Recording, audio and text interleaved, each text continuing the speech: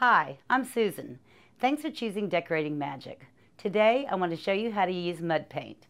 I've already painted 3 things and I will walk you through the 4th, but first I want to tell you a little bit about mud paint. It is a new furniture paint product designed to give a vintage feel. It is similar to chalk-based paints in that most times you do not have to prime, although a light sanding is recommended. Mud paint has a smooth matte finish that is perfect for furniture painting, distressing, and antiquing. Mud paint has unique earthy ingredients that give it a smooth texture and matte finish. Mud paint is not chalk-based, so it does not feel gritty and has a creamy, smooth finish. Mud paint has its own sealer too, and is almost ready to launch their own line of clear and dark waxes. Mud paint is compatible with any water-based clear coat or wax, so I decided to mix and match the products here. I chose not to use a dark wax or antique glaze because I wanted you to see how pretty the color was and what a nice matte finish the sealer has. Now a piece like this really only requires 1 coat of clear coat, but something with high traffic like a kitchen table or a coffee table, I would recommend at least 2 coats. It's important to let your piece dry 24 hours before you put on the first coat of sealer. And if you're planning to use a second, you need to wait an additional 24 hours. Then wait an additional 24 hours before you actually use the piece. And really, the longer you can let it cure, the better. This little lamp is good to go. The next thing I want to show you is this little box. It was a raw, unfinished wood box from the craft store. I sanded it down lightly. I used 1 coat of smoke paint. I distressed it, and then I put a black glaze on it, an antique glaze, and then I sealed it with mud paint sealer. I personally like using my own antique glazes because I can control the color. I like my glazes to be black, more on the black side, whereas the waxes really are much more brown. But it's just a personal choice, and it's great that you can mix and match products with the mud paint. Now let's talk about the table. This is a relatively new and inexpensive table with a slick factory finish. So I sanded it down lightly and just to give it a little tooth. One quick note about sanding. If you're sanding an old piece, you have to assume the paint is lead and you must be very careful with it. You wear a mask and then be careful with how you dispose of the sawdust. On this table I used 2 coats of smoke paint, and then I distressed it, and then I used clear and dark wax to seal it. One note about waxing. If you're going to use a dark wax, I put on a coat of clear wax first, just so that the dark wax goes on evenly. And then I top it off with another coat of clear, just to give it a little extra protection. I found that if I use the dark wax directly over the paint, I sometimes get a real splotchy, blotchy look that I don't like. Let's look at the drawer. I chose to crackle the drawer. I used black paint for the undercoat and smoke for the top coat. I really like how the tiny lines crackled. Crackling is a little tricky to do because you have only 1 chance to apply the top coat. You can't go back over the paint with the paintbrush because the paint will start sliding off the surface. Mud paint is great for crackling because of its good coverage. I crackle in small areas like this drawer because it's very difficult to get a good result on a large plane. One other note about drawers. Try not to get the paint on the top or the sides because even just a few layers of paint will prevent the drawer from closing correctly. Let's get started on the piece I chose to paint. I chose this small picture frame because it has lots of detail and you'll really be able to see those nooks and crannies once I put the paint and glaze on. I'll just wipe it down, hit it with some sandpaper, and apply the first coat. So I'm just going to go over the frame with some fine grain sandpaper. We're not trying to get down to the finish or anything. We're just trying to give the piece a little tooth before we start painting. Especially on these slick surfaces, they really need to be roughed up a little bit.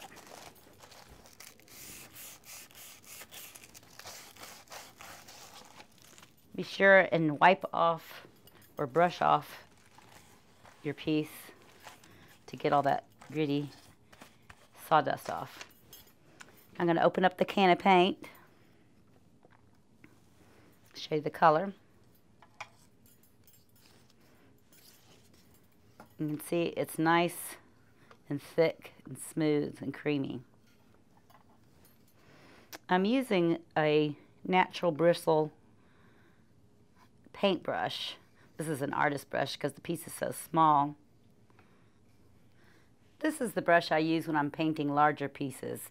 It's called the Shortcut, and you can get it at most home improvement stores for about $5. I like it though because it's got a nice angle, and I like the fact that the handle is short and rubber, so it doesn't get in the way and it doesn't fatigue your hand.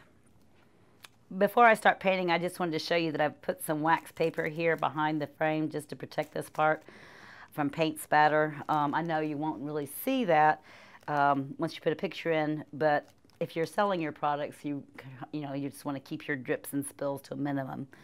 So I'm going to go ahead and start painting. It's best to use thin, even coats. And with this brush, you can really kind of get down into the nooks and crannies, then just sort of smooth it out. See, it's nice and thick. It doesn't really drip. It gives very good coverage. And it's a great color, too.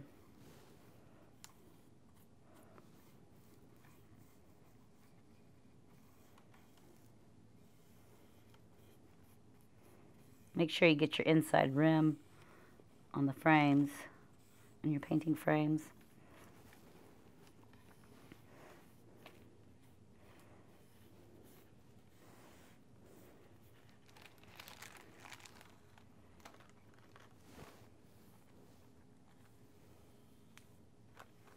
Nice even strokes. Try to catch any drips that you make or any puddles.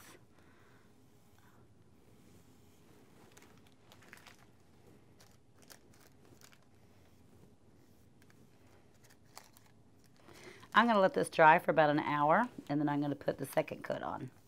Dry time depends a lot on temperature and especially humidity.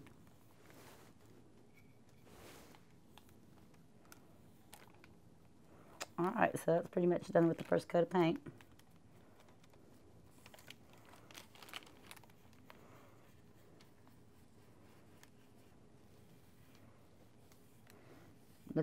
Look over your piece and make sure you haven't missed any spots.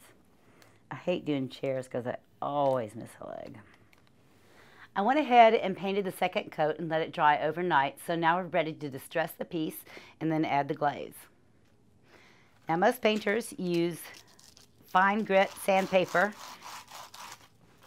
especially on a delicate piece like this. That would be, anywhere from like 150 to 220.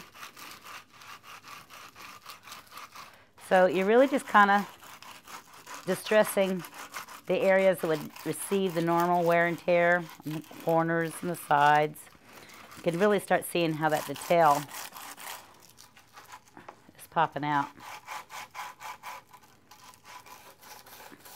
Personally, I use coarse paper a lot of times because after all, you are distressing. But I'm using, I think, about a 150 on this piece. When you're distressing, stand back and look from time to time because sometimes it feels like you've been sanding and sanding and sanding, and then you step back and look and it doesn't even look like you've done anything. There's no right or wrong. You just distress it to whatever level or don't distress it at all. Some people don't like that look.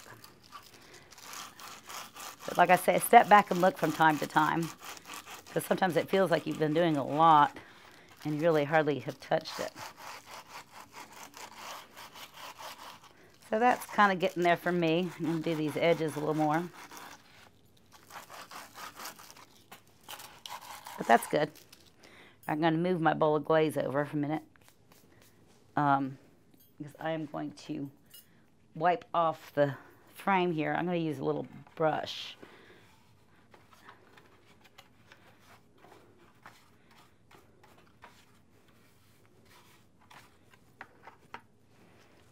You don't want that gritty stuff in your paint or in your glaze.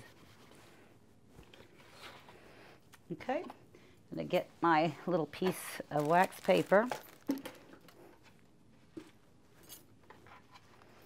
and insert it here. And then we're going to begin glazing. Now I'm just using a glaze, an antique glaze that I made myself. It's just 1 part color, and I usually just use craft paint, just, you know, acrylic craft paint from the craft store. I use the burnt umber color. And it's 1 part color and 3 parts glazing medium, and just mix them together. And again, I'm using the same natural bristle artist brush. So what I'm going to do is stir this up, and then I'm going to apply it liberally all over the frame, and then I'm going to wipe most of it off. So it looks very dark. Again, I'm getting it down into those nooks and crannies. The glaze doesn't change the color of the paint, just the translucency. But again, you know, you get your brush down into all those little nooks and crannies. And then I'm going to be wiping most of this off. I'm going to go ahead and start. The glazing medium gives you a little time, buys you a little time to play with. So I really just take a clean rag. I usually use like t-shirt material. But see how it's getting down into those nooks and crannies? Now on a smooth plane, like the side of the frame, sometimes you can have a little fun and go like that, or, you know, wipe it off, make patterns. It's not so important on a small piece like this, but on a large table, sometimes it looks a little contrived when you're just wiping it off in a straight pattern. So I really like how this is looking. You see how it's really gotten down into those nooks and crannies. I try to take the edge and try not to leave too much gloppy spots. Now, my recipe is 1 part color to 3 parts glaze, but if you like yours darker, you can just increase the color amount. If you like it lighter, just add more glazing medium. I kind of like it like this. And see, this is more towards the black. As I mentioned, the waxes are more brownish, usually. So that kind of gives you an idea. After we're done here, we're going to wait 24 hours, and then we're going to use the mud paint clear coat to seal it, and then we'll be done. I applied the glaze 24 hours ago, and now it's time to seal it. The first thing I'm going to do is stir.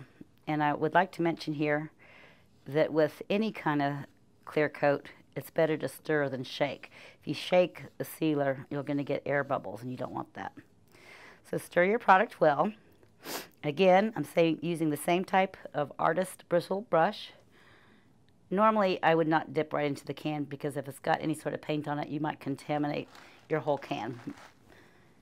So we're just going to brush this on. Use thin, even coats. If your piece has more than 1 color, it's best to seal each color separately, as the back and forth of the brush through the paints might make them smear together.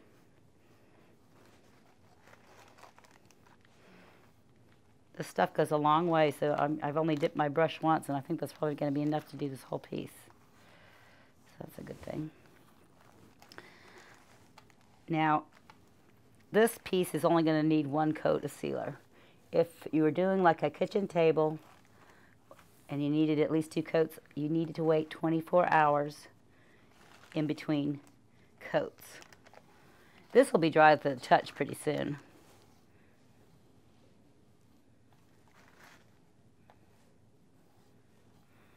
And that's about it. Make sure you don't have any little puddles.